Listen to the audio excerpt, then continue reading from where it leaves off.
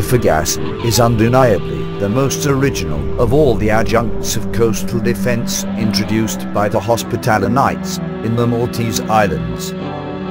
In essence, the Fougasse was a mortar carved out of solid rock designed to fire stone projectiles onto enemy ships approaching the shore. Technically speaking, it is best described as a Fougasse Pieria, or Fougasse Arcelci, a stone-throwing Fougasse.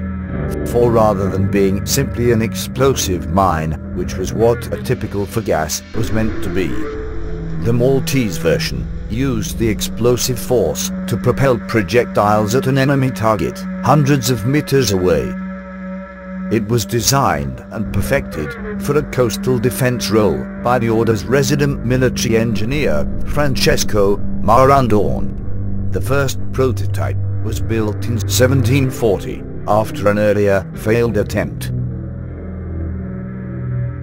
The Order's records show that Fougasses were still being constructed in 1749.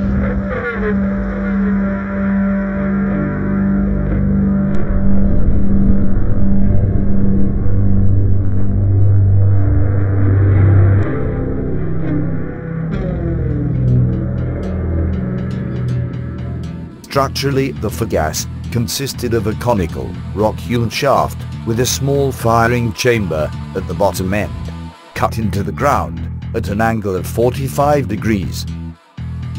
A wooden barrel filled with gunpowder was placed inside the firing chamber.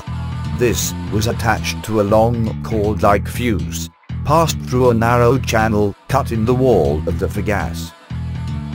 The gunpowder barrel was then sealed shut with a circular wooden lid, known as a mortar.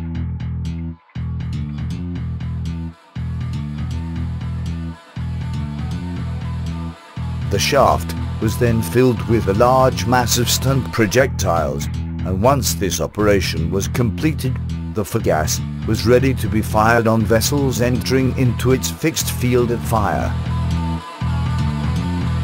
Generally, each bay was defended by two Fougasses, so located so as to create a deadly field of fire. However, the larger bays, such as Melilla and Salina, are known to have had as many as 4 Fougasses. The Fougasse used about 100 pounds of gunpowder to propel some 3 tons of stun projectiles over a distance of about 100 meters to cover an area as large as a football ground. Enemy vessels caught within its field of fire would have been showered with a deadly hail of projectiles.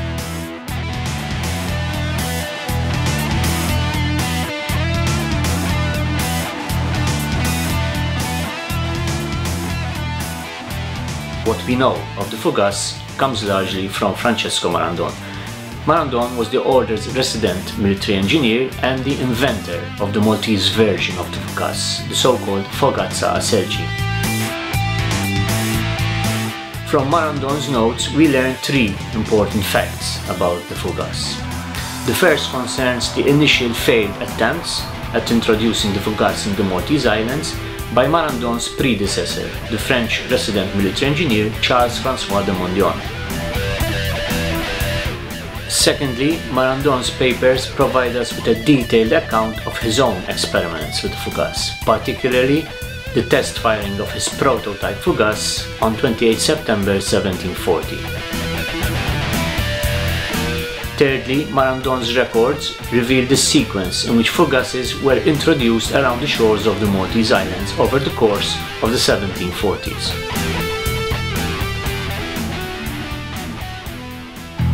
The Order appears to have sought to introduce the Fougasse as an adjunct of coastal defense sometime after 1715. Marandone tells us that Mondion had sought unsuccessfully to make use of naturally occurring depressions in the rocky foreshore to serve as firing chambers. These experiments failed, largely because Mondion, to cite Marandone, appears to have had a poor grasp of pyrotechnics. It is not yet clear when the first attempts to introduce the Fougasse in Malta first occurred. Historians believe that this took place sometime between 1715 the year of the arrival of the French military mission in Malta, and 1733, the year of Mondion's death.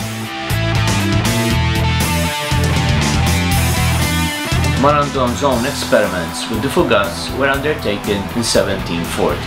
By this time, Marandon had been serving as the Order's resident engineer since 1727, the first 6 years of which as an assistant to Mondion himself. It is not known what induced Marandon to take up the idea of the Fougasse once again. What we know for sure, however, is that he test-fired his first prototype Fougasse on 28 September 1740. This experimental Fougasse was cut out in the rocky foreshore of Valletta, just beneath English Curtain below the Auberge de Bavière, strained towards Dragut Point, then still unfortified.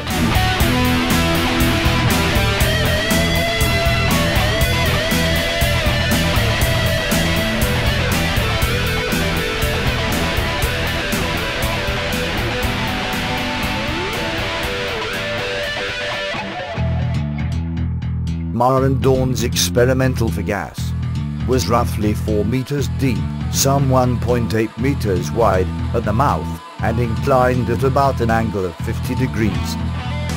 On the day of its baptism of fire, it was filled with 306 stone projectiles of various sizes, totaling in weight some 3,575 cantara. A charge of 83 rotoli of ordinary gunpowder was placed in its chamber, and when fired, this proved powerful enough to propel the heavy mass of stone projectiles some 80 meters high into the air, scattering the stones 300 meters away. The effect, in Marandon's own words, was the rain of stones.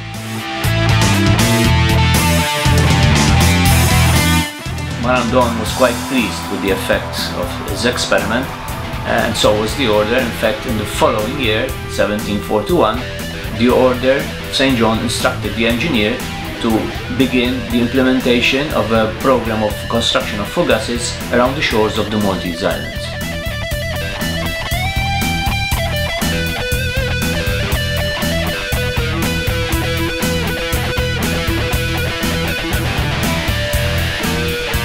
The first Fougasses were begun in 1741 and included, amongst many, those at Alet Marcu, St. George's Bay and St. Julian's.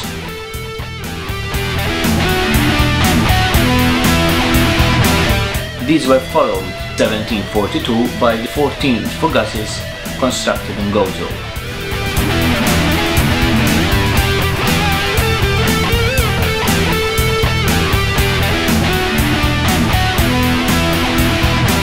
The construction of Fougasses was still underway as late as 1747 and 1749, when Fougasses are known to have been built in Marsaxlokk and along the northern shores of Malta.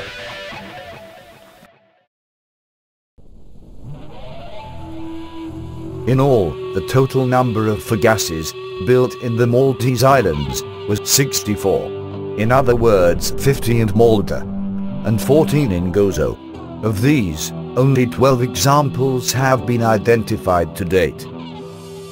7 of these are to be found in Malta, including the first prototype Fougasse, which was built in Valletta in 1740. Historians have also identified various references in the records to the location of other Fougasses which have disappeared over the passage of time. One such example was the Fougasse at Resgilian, near Benissa, which is shown on a period plan of the fortifications of Marsaxlokk Bay. There is also a well-documented reference to the Fougasses in St. Julian's and St. George's Bays, which were fired experimentally by the British military in 1801. Even so, this still leaves a large balance of Fougasses which are still unaccounted for.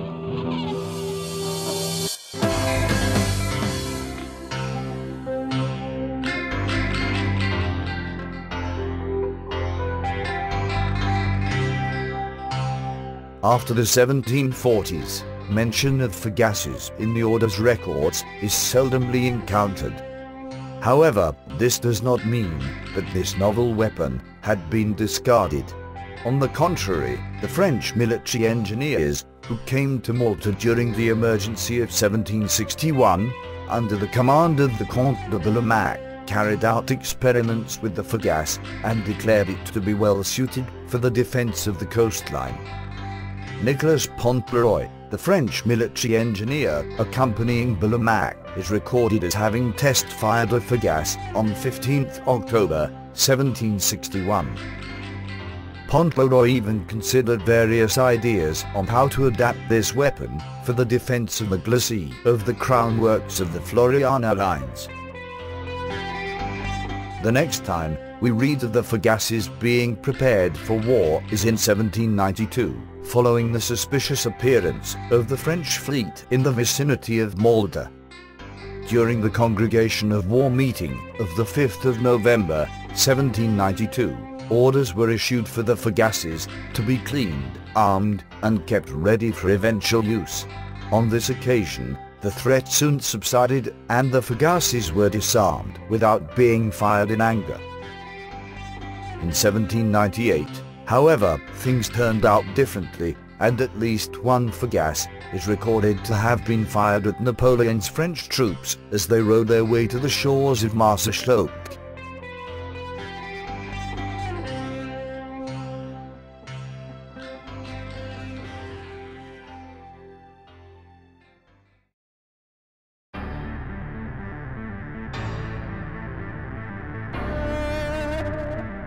One cannot help but observe how the fundamental uniqueness of the Maltese Fougasse was quickly noted and copied. Patrick Bryden, whilst visiting Malta in 1770, was amazed at how the Knights had managed to invent this new kind of ordnance unknown to the rest of the world.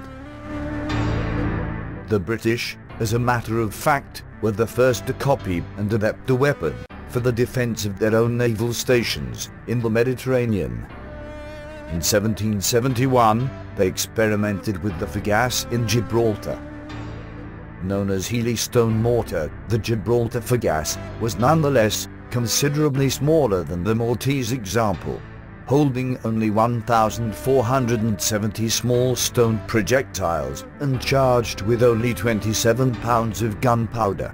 That is, a quarter of the charge of a Maltese Fougasse.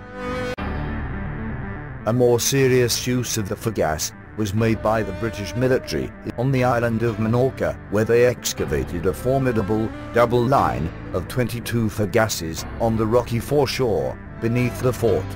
These appear to have been actually fired against enemy ships during the Franco-Spanish attack on the island in 1782.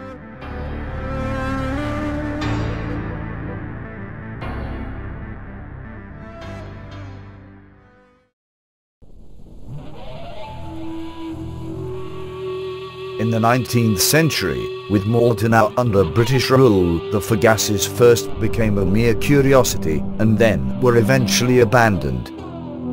By the 1830s, practically all the coastal fortifications built by the Knights had been decommissioned and handed over to the civil government. Many of the Fougasses were simply filled in with stone and buried. An attempt was made at the start of World War II to press a few of the Fougasses into military service in the defense of the island. One popular photograph of the time shows a Fougasse at Salina Bay being test-fired in the presence of the Governor-General, Sir William Dobbie.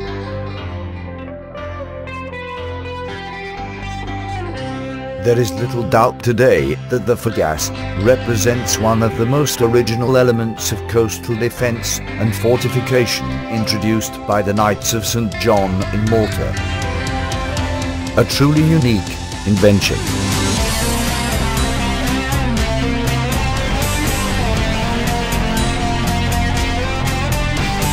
For further reading, please go to militaryarchitecture.com. MilitaryArchitecture.com is a non-profit making and educational initiative aimed at disseminating an appreciation and understanding of the art and science of military architecture and fortress building.